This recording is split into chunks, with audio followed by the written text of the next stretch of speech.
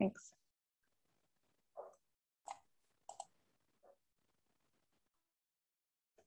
Hi, Marissa. Welcome back. It's getting later on your end. It's been a long day. When you're talking pulsars, the energy returns. It's great news.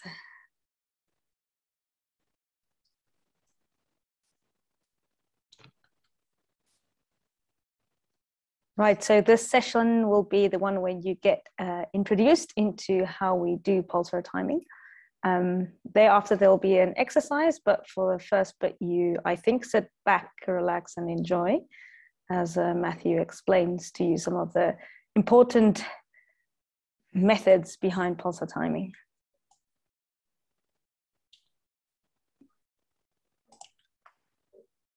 Thanks, Marissa. Can you see my screen? Yep, it's showing well. We're still in the zoomed out version. Okay. Let me know when you want me to start. We're ranking up. We've just jumped from 32 to 48 participants. So let's give it, I'll say let's give it 2 more minutes and then we can start. No worries. Should have been a lunch break. Yeah, so many. Just check this is all going to work. Looks good. Yeah, it's moving nicely. No.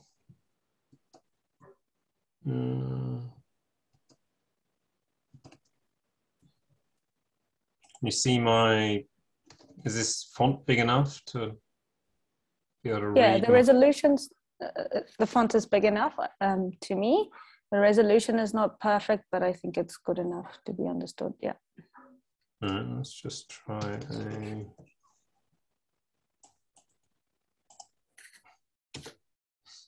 plot.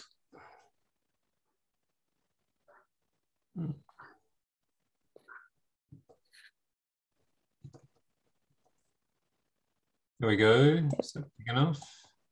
Yeah, I see the plot. Yeah, PG plot's always a bit of a pain with reading the text, but the plot shows well.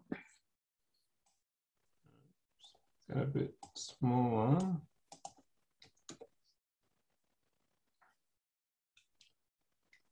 To people that have just joined, we're just finishing making sure Matthew's setup looks good, and then we'll get started.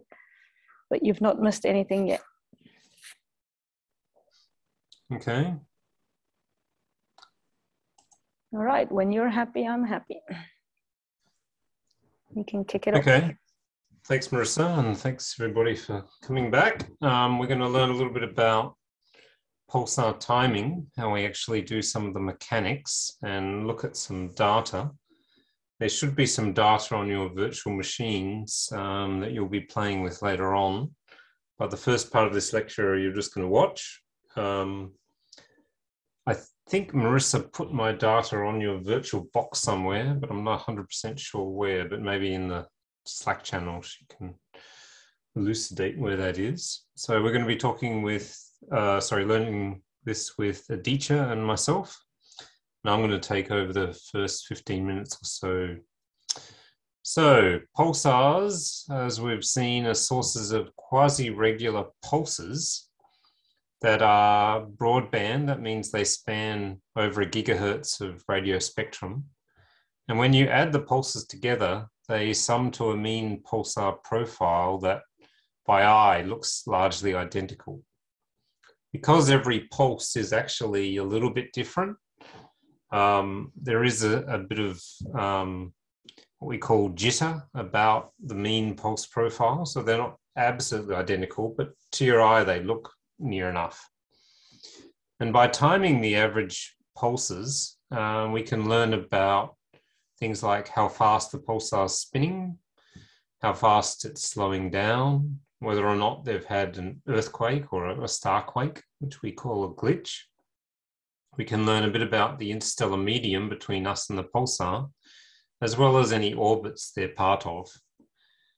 We can also actually see the pulsar moving across the sky by timing the pulses. We can work out where they are in the sky to great accuracy. And we can actually see the curvature of the wavefront as it washes through the solar system and measure the parallax to the pulsar.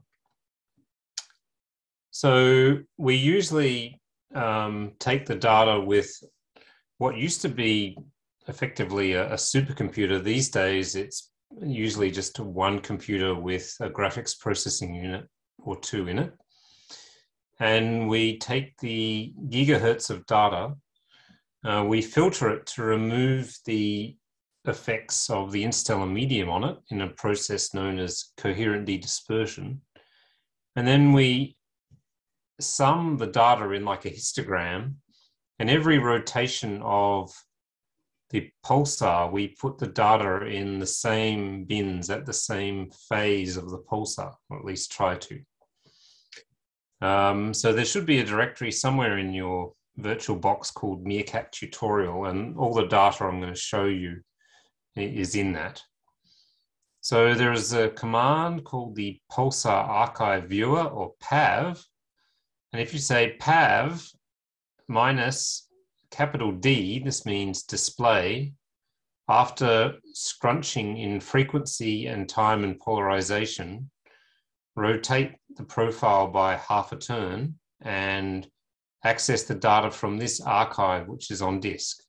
And you get something that looks like this. So there's a fairly bright pulsar. The signal to noise is 3,500. It's only 90 seconds long. It has a bandwidth of 856 megahertz, and the center frequency is near 1,300 megahertz.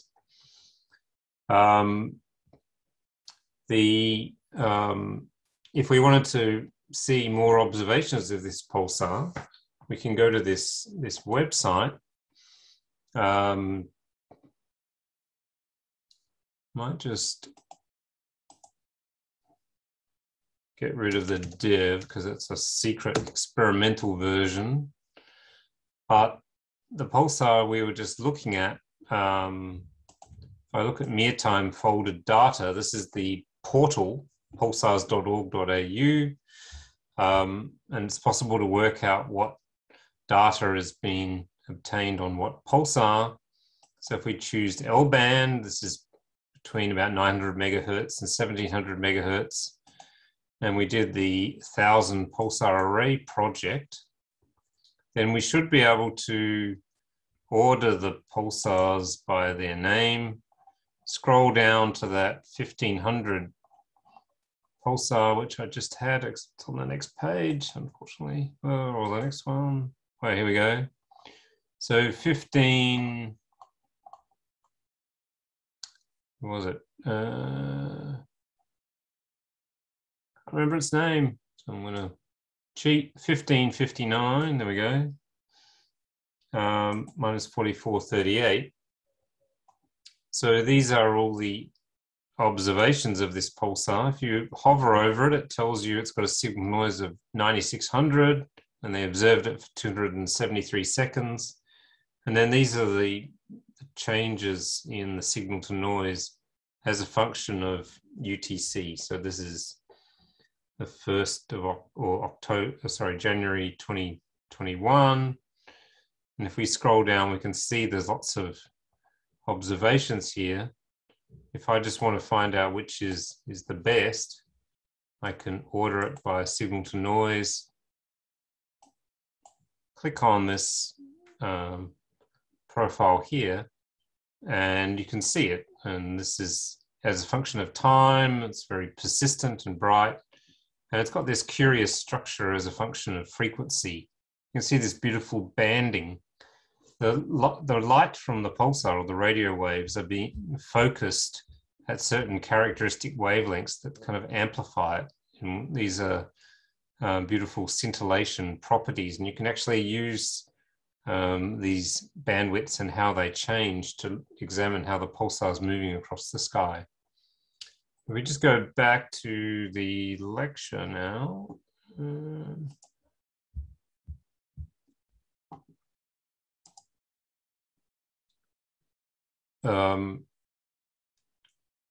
That command PAV was how we saw that. Some Unix commands that have been mentioned before. If you want to change directory, you do to the directory called blah, you do cd blah. If you want to look at what's in there, you do ls. If you want to see just the archive files, you do a star.ar. ls-l gives you a long list. And here's an example of a long list. So you can see there's various files in that directory. But if it has a little D here, that means it's actually a directory. So I'd have to change directory into this one to see this pulsar or MSPs. But there is this single file here, 1559. So there's actually many profiles in this archive. There's one for each frequency channel. And by default, Meerkat observes with about 1,024 frequency channels across the frequency range from 856 megahertz to twice that. I think it's 1712. So if I want to see all of those profiles, rather than having to plot all 1,024, PAV comes up with this lovely -G command. So this means use the pulsar archive viewer to plot a grayscale after scrunching in polarization. Let's not worry too much about that now. The following file, and rotate it by 0.7 turns, just so that the sweep doesn't wrap here. So you can see here the radio waves at 1700 megahertz hit the telescope first, and then right down at 850 megahertz, they came in last. And this is this 1 upon frequency squared delay. So every time the radio waves are coming past those electrons in the ISM, they're being delayed. And the amount they're being delayed depends on how much energy is in the radio wave. The more energetic, the less effect it has on it. If you're an X-ray, you just go straight through. At the lower frequencies, it gets very long delay. So this pulsar has a spin period of 257 milliseconds. So that's the time from here to there. And you can see that the delay is about probably 200 milliseconds from the top to the bottom. And that's because the dispersion constant is 56.1 parsecs per cubic centimeter. So the time delay between any two frequencies just depends on the DM and the frequencies you're observing at using this formula. So often we want to reduce how much data we're looking at, and we integrate in order to increase our signal to noise ratio.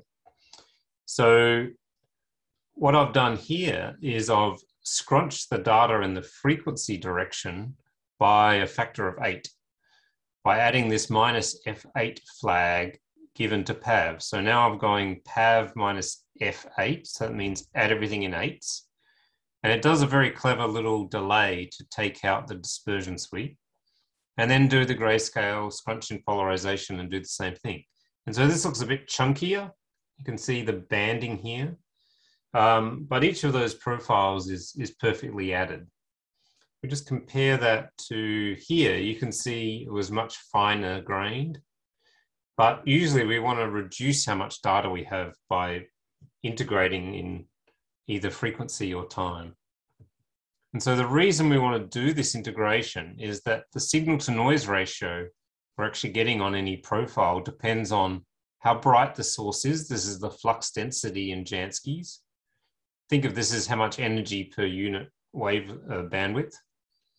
This is the gain, the telescope gain in kelvins per Jansky. You can think of this as how many kind of degrees Kelvin your receiver heats up by for every Jansky of flux. There's a square root sign here, and what we have here is the total amount of information. So the signal to noise ratio goes as the square root of the information, but it's proportional to your collecting area, how bright the system is, and inversely proportional to how horribly hot the sky temperature is, and also the receiver temperature. And then there's a little bonus factor at the end. If your pulsar is very narrow, you get a bonus of P take W on W. So if the width was like 1% of the period, you'd get a square root of 99 benefit here, which is about 10. So the reason we want to increase our signal to noise is because we want to ultimately measure the arrival times. And if the signal to noise gets of order unity in an individual frequency channel, we can't find the pulse anymore. So we scrunch it in order to find that. There's some other handy commands that tell you about your archive. So there's this VAP command. I don't know what it stands for, but it gives you information about your archive. And so you can say things like VAP minus little c, and then a double quote, and then keywords like name, frequency, BW is bandwidth, N sub, the number of sub-integrations, number of polarizations, number of frequency channels. And if I do that on this particular file, it shows me that there's 856 megahertz of bandwidth, there's 4 polarizations, only 1 sub-integration, but 1,024 frequency channels. So we can assess the quality of our data by looking at it, and visualization is a very important part of science. There's a directory beneath that tutorial directory called MSPs, and this is from Renee Spiewak's PhD thesis. And you can look at all of the files in there. They've been frequency and time and polarization scrunched, which is why I've called them FTPs. So if you do pav minus n 4,3, this means plot 4 plots by 3. You could put 10,10, but you wouldn't be able to see anything. You could do 1,1 and you just get 1 plot. And you can see here there's a whole different range of pulsar profiles for all these millisecond pulsars. By no means do they all look the same. And indeed, some of them don't look like pulsars at all because the signal to noise ratios are effectively nothing. And those pulsars we're probably either not pointing at the right spot or it's just too faint for us to see. Others have these beautiful little notches and triple peaked humps, and this one looks a bit like 0437, which is kind of fun. Others have these triple humps, and the sharper these features, the better we can time it because we can get more accurate arrival times depending on the derivative of the pulse profile. So we generate arrival times by comparing to an average profile. So what we do is we get a high signal to noise average profile. We scrunch it all the way down. We generate arrival times using the PAT command.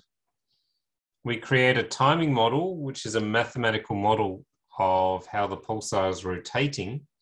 This is an iterative procedure where you get a first guess, you fit some data, you update the model, you fit again, and eventually you get one that predicts literally when every single pulse would arrive, not at the Earth, but at the solar system barycenter.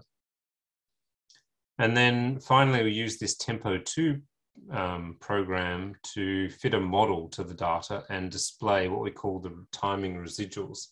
So this is when the data really arrived at Earth, subtracted after subtracting the model of when we thought it should arrive. So if you have a binary pulsar, and in this directory 1141, I've created an ephemeris where I've taken out the binary parameters. I call it playground because it's not a very good model because it doesn't have the binary in it. And then I've got this with pn.tim. These are all the arrival times, and we've actually labeled when each pulse comes, which enables us to phase connect them. So if you run Tempo2 on this data, you can see that the arrival times go down, they start going negative, they turn around, go positive again, and go around. And this is because this pulsar is traveling around another star. So we're getting something that looks a lot like a sinusoid. It's got a little bit of deviation from sinusoidalness, if that's a word. But this was observed with Meerkat over the course of about 5 and a bit hours. And it was actually created for this tutorial. So I got some telescope time to get some data on this pulsar. And the signal to noise is so good, it looks amazingly like a sinusoid. So we can have some fun here. You can work out the orbital period by measuring the distance between this part of the orbit where it crosses 0 and this one over here. If you do that, it's about 0.2 of a day. This is in days down here. So 0.2 of a day is 0.2 times 24, which is, what is it, 4.8 hours. And we can work out the speed at which this pulsar is going projected on our line of sight. So there's something called a sin I, which is the distance from this blue line to the crest here, or the trough and the crest. And so if we take this equation, the orbital velocity is 2 times pi times a sin I. So this is just the distance around the quasi-circular orbit times the speed of light divided by the orbital period. So that's the 4.8 hours. So 2 times pi times 1.85 seconds times 3 by 10 to the 8. This is the speed of light in meters per second. Divided by 0.2 times 24 hours in a day times 3,600 seconds in an hour. And we find out this pulsar is actually going at 200 kilometers a second, which is pretty amazing. The companion is actually going around the pulsar even faster. It's actually about 30% faster. So the mutual speed in this system is actually 464 kilometers per second. It's pretty fast. The Earth goes around the sun about 30 kilometers per second. And this is 0.15% of the speed of light. So this system has a 1 solar mass white dwarf being orbited by a 1.3 solar mass pulsar. And in fact, the whole orbit is only a little bit bigger than the sun.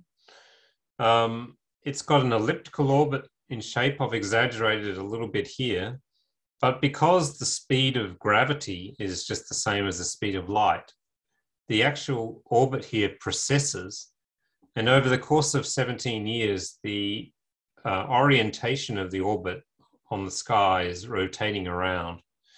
It's actually 5.33 degrees per year. And because these two stars are going around each other so quickly, they're emitting gravitational waves, and the orbit shrinking again by about the 3 millimeters per orbit. And in about 1 billion years, the white dwarf and the neutron star will tear each other apart. And this is an ideal LISA source for that. So that's the end of my lecture. I'm just going to show you some of the data reduction using this terminal here. So I'm currently in the Meerkat tutorial. I think Marissa's posted where you look at this. So let's I'll Matthew, I'll just interrupt you here to make sure if people did not read the Slack. So this is again in the virtual machine and in the exercise directory that you've been visiting in the shared directory before. In there, you've got all the lectures labeled. And so this data lives in the lecture 5 directory. If this is your first time going into that lecture 5 directory, you will see that the way the file is saved there is a tar file again called workshop.tar.gs. And so you just have to run, thank you, Matthew, for bringing that up. You just have to run that. That's maybe not so useful. If you can close that window, Matthew will look at what I wrote in red just at the top there. Yes, if you can just run that tar command there, then you will immediately have access to the subdirectory structure that Matthew is now describing. So once you've done that, you will have, let me look up here, what's your base directory is called? Meerkat tutorial, is it? Yeah. So you'll get a directory from that command called meerkat_tutorial, and that is where Matthew is now. Should we pause just for 2 minutes, Matthew, and let everybody open up their windows? Yeah, so on my computer, which is on the Swinburne supercomputer, it's the same from meerkat_tutorial, but prior to that it isn't. So don't go to this directory or it won't end well. If you get into that directory properly and you do ls, you should see 3 files. One is an archive and two are directories. And then while you're just getting there, I will plot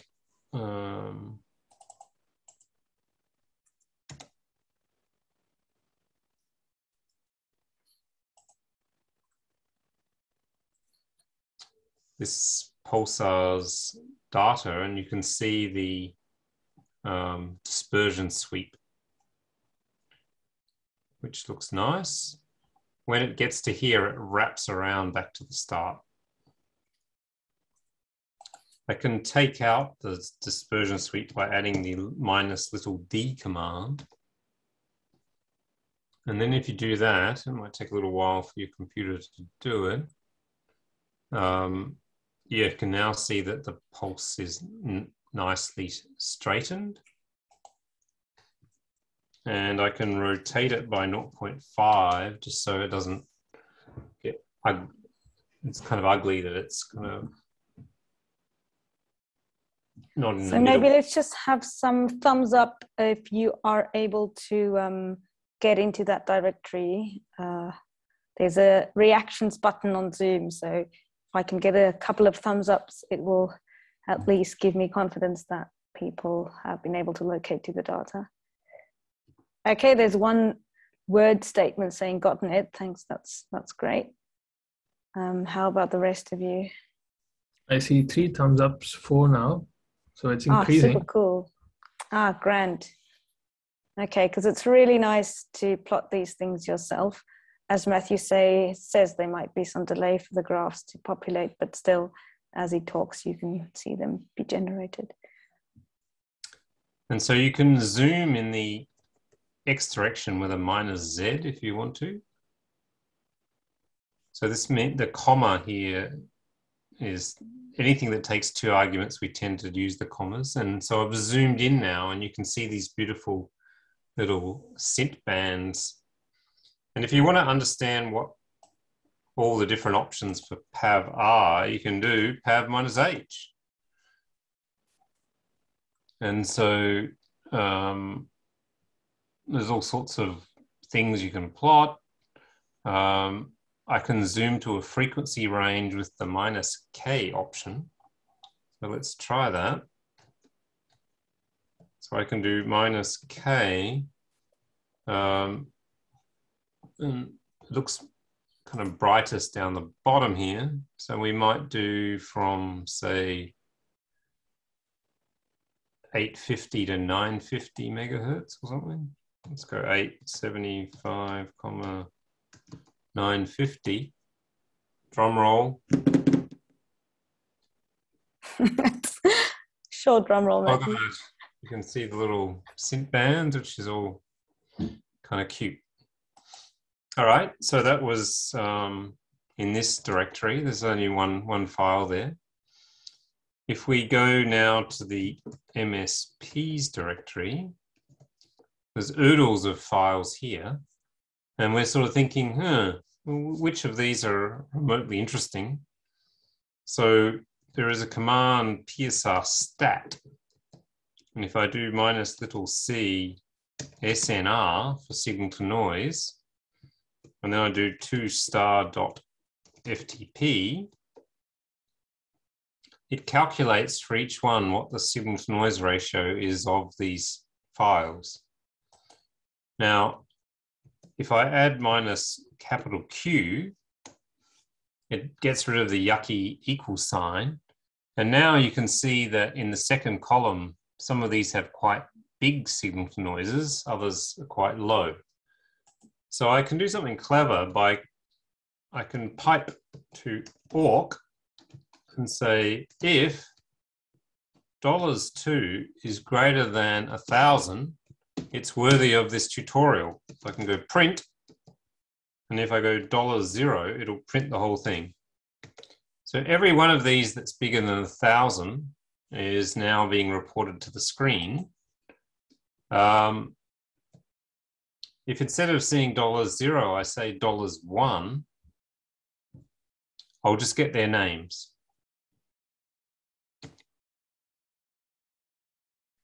So let's just dwell on this for a second, because I did it all pretty fast because I'm such a pulsar god. So it's PSR stat minus C SNR. So give me the signal noise of all the files and use the minus Q so I don't get the horrible signal to noise ratio equals.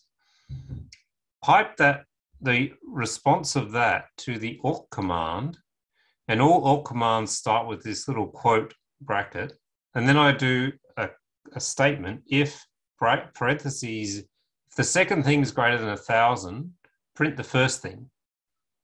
So I do that, I get all the names, and now I can do something which is even more amazing. I can put back quotes around this and give it to Pav and say minus D. And what it'll do is it'll plot each one in turn. There's 2241. I can hit return and I'll get the next guy. You can see it's got some beautiful little notches and structures. 2145, an old favorite of mine, Bales et al., 1994, I think it is. It's got these little notches. It's one of the brightest pulsars and timed by virtually everybody because it's near the equator. Here's another one, 0125, recently discovered by the Green Bank telescope, I think it was. This one's got all sorts of little funny features, and it has almost no what we call baseline. So it's almost never off. This pulsar is a long way away, and I think it's in a mildly eccentric orbit.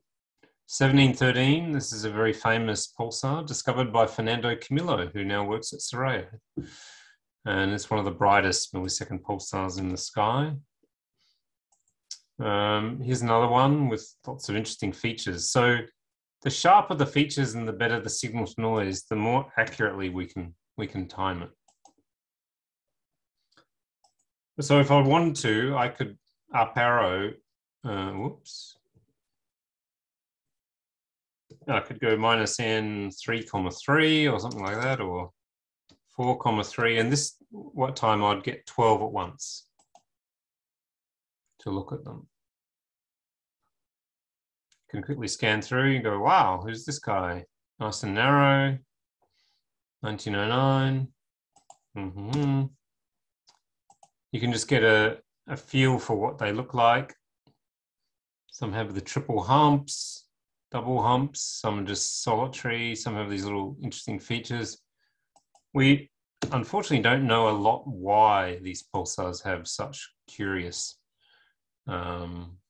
structures in them, but all we really care about is if we use them as a tool is how sharp they are. So I might just finish up and hand back to Aditya in a second with 1141, which was that binary pulsar. So the tempo 2 command requires a graphics plugin called PLK. And then I say the ephemeris is my playground. And then my arrival times are this with PN. And if I do that, hopefully, just calculating all sorts of wondrous things about barocentric arrival times. And here is the pulses as they would have appeared at the barycenter if I didn't have the binary modeling. So you can see it goes down and up. This program, the learning curve is a little bit steep. We've got the day down here. I can plot orbital phase instead. So this is from orbital phase 0 back to 1. You can see it's a nice kind of quasi-sinusoidal shape. Or I could plot the, what was it, day of year. So this was actually on January the 3rd by the looks of it. And it's possible to kind of zoom in on different parts of the data to have a look at it in a little bit more detail by doing Z and then Z again. And you can actually see, if you do this, that the error bar on the point is a lot, or the scatter is a lot bigger than the data. This is not because the pulsar is traveling around in some wild orbit. This is because the pulses coming off the pulsar are not sufficiently stable to give a perfect arrival time. And so this is what we call pulse jitter. And it's quite bad for this pulsar because it's so slow. Anyway, at this point, I might hand over to my faithful sidekick, Aditya. Are you ready to take it away, Aditya? Thanks, Matthew. Yeah, so I think before we get started with all of the tutorials, I just want to get a quick poll again from people by a quick thumbs up saying how many people have gotten this up and running. Can I see some thumbs up? I can see 1, 2.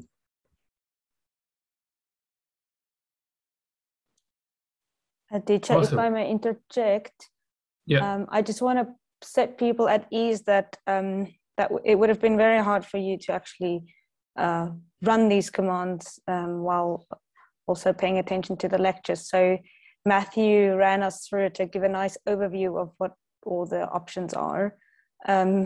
So if you've been struggling to decide what to focus on, we'll now switch gears to having you work in the virtual machine. So now is a good time to make sure you can actually access the data that Aditya is talking about, because he will go through it with you command by command. Thanks, Aditya.